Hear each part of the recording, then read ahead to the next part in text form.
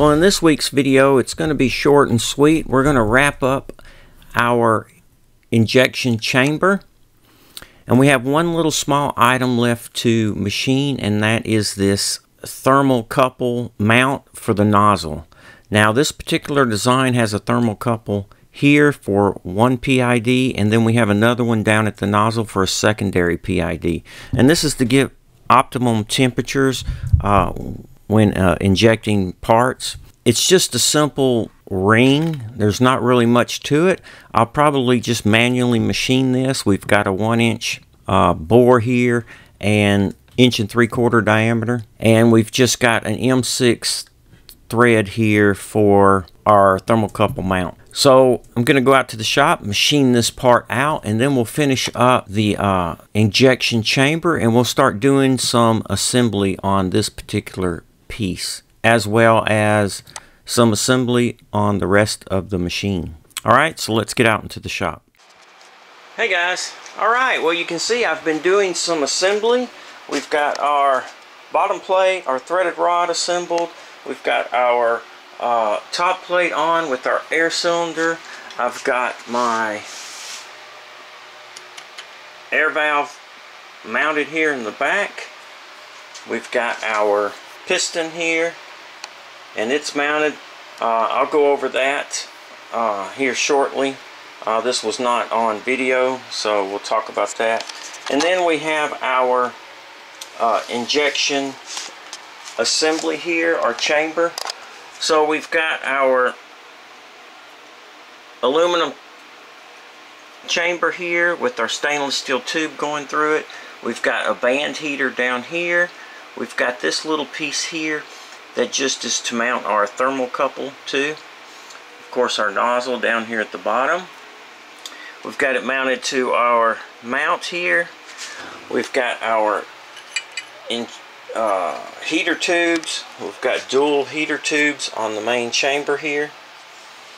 And then this is the wiring for the band heater. You can see how that's going to come down into there. There we go. Alright, now this is a coupling that I made. This is just some of the same stainless steel tube. I cut 1 1/4 inch off, welded a nut on it to fit onto the air cylinder. Then we just have a piece of 3/4 stainless steel rod, and I just bored a hole through here and stuck a cotter pin in.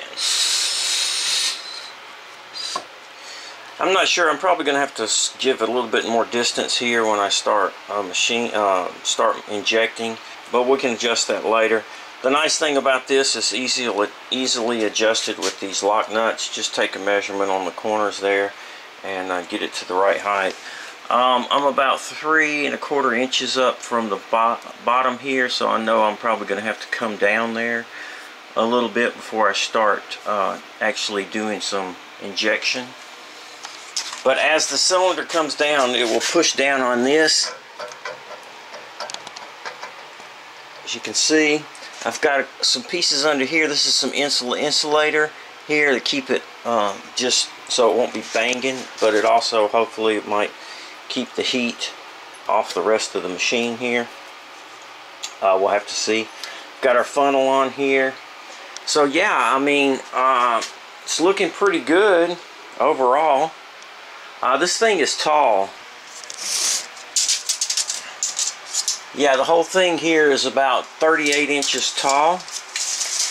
Next, we're going to work on a piece that I didn't draw up originally because I didn't know quite sure how I was going to mount it, but we're going to work on a piece that will mount here, and this will connect to our air valve here, and it'll also mount our feed tube into the funnel.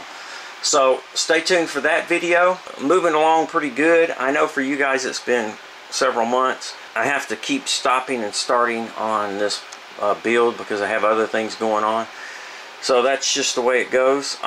In the next video, like I said, we're going to start working on some 3D printed pieces, and one of them is going to be the air valve mount.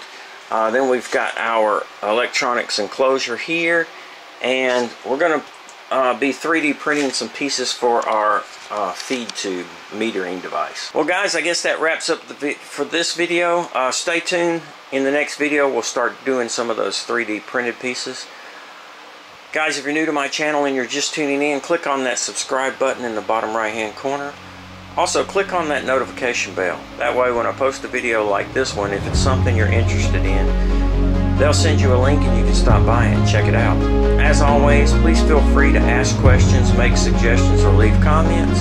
Thumbs up if you like the video. Please subscribe, and most importantly, be safe.